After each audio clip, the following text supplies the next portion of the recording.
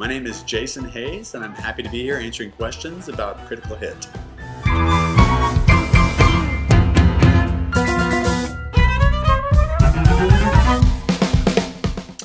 Well, initially, my partner and I, Michael Gluck, were going to form a band of all video game music composers. So I started talking to a few of my friends in the industry about it, and there was interest, but it turns out that trying to get 8 people that all write music for video games together in the same room to practice is really challenging to coordinate. So we decided to change the plan and just invite our friends that are also composers to come sit in from time to time as special guests and make the basis of the band all just outstanding musicians, many of whom have helped me to record the game scores for things like World of Warcraft and other Blizzard games.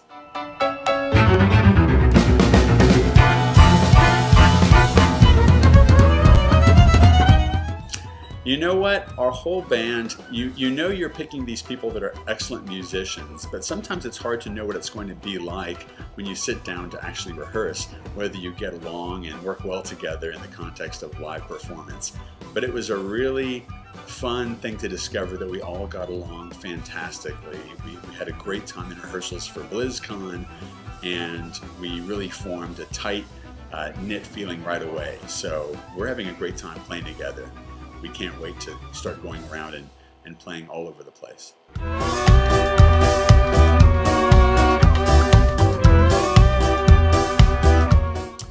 It's interesting because we recorded the album in more than one studio in different parts of the country. So we had part of the album recorded in New York City, and part of it was in Los Angeles, and some was recorded in people's homes. We really had a variety of ways that we recorded the album in terms of having all the parts recorded separately. So the hard part was getting together after all the parts were recorded and then me working with them on my computer and Pro Tools and trying to make it all work well together and sound like everyone was sitting around in the same room. And once I started working with it, because the players are so great, it wasn't too bad. I was, I think, more scared of the process before I got to that stage, but it all just kind of meshed and worked really well together. And then when we had the mix, Gustavo Borner, who's our mixer, was just amazing at wrangling it all together and making it sound great.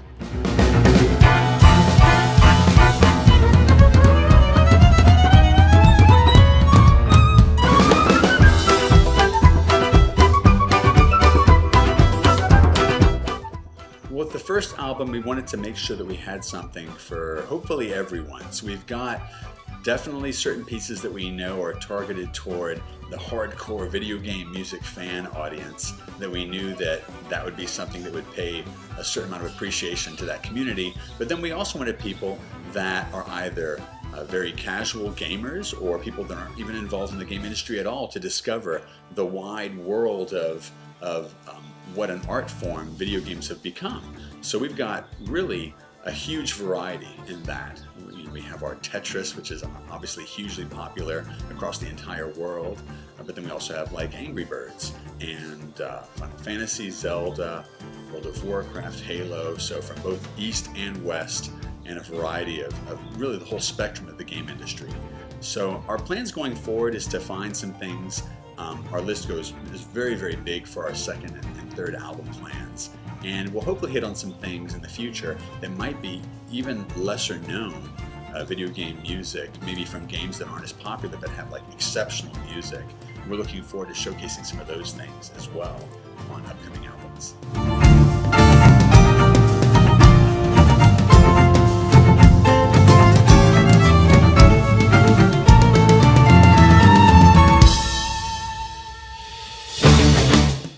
Well, I know that for the live performances, we're definitely planning on bringing in various friends that work in the game industry. We've already had our first one with our BlizzCon concert. We had Peter McConnell, who I'm a huge fan of from all of his games, from Grim Fandango to Psychonauts.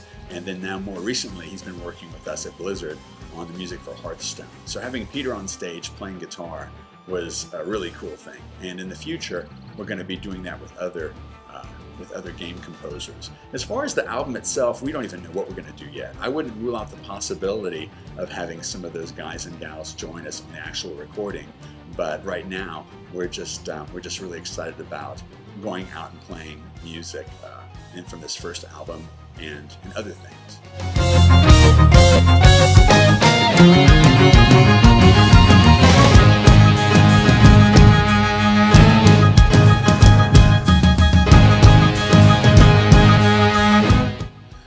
Our tastes are very varied when it comes to the kinds of music that we play all as individuals. I mean, Pedro Eustache, our ethnic winds player, was on tour with Yanni for quite a while, and he plays, goodness, he owns more than 600 instruments.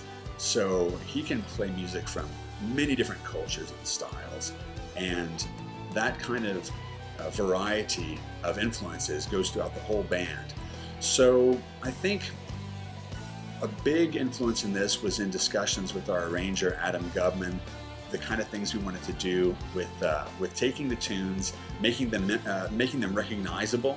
You know, you don't want to hear the Zelda theme and not understand that, hey, that's Zelda. So we wanted to make sure that we called forth a very signature element of the music that everyone would recognize immediately, but then also have fun with it. So you'll find in certain sections we'll go into a tango, or perhaps we'll do something that might be like straight ahead rock, and it really runs the gamut across a lot of different things. And we just had a lot of fun with doing some unusual things with some of our favorite video game music themes.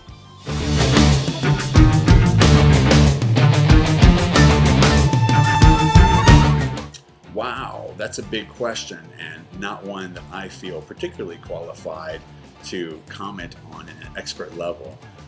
Even though I make my living writing music for games, it's all changing so fast, and it's very exciting. It's hard to say where it's going to go.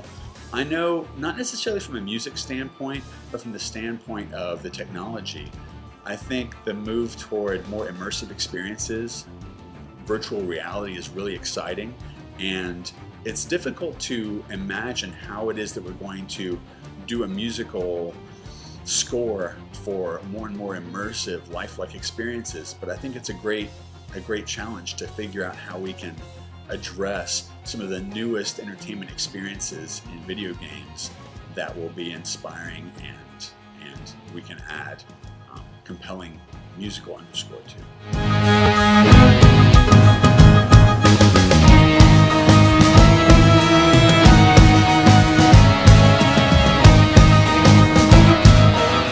Of course, absolutely. We're excited about developing new arrangements for the show, and we're constantly in development in that way. So I would say send us the coolest tracks from Witcher, which I actually need to play. I've heard of it, but I've never played it yet. But send us some stuff, and we'd be very excited to consider putting that in the set list. I'd like to say thank you all in Poland for listening and for playing the games, and I can't wait to see you online, maybe in Azeroth, or wherever your adventures take you.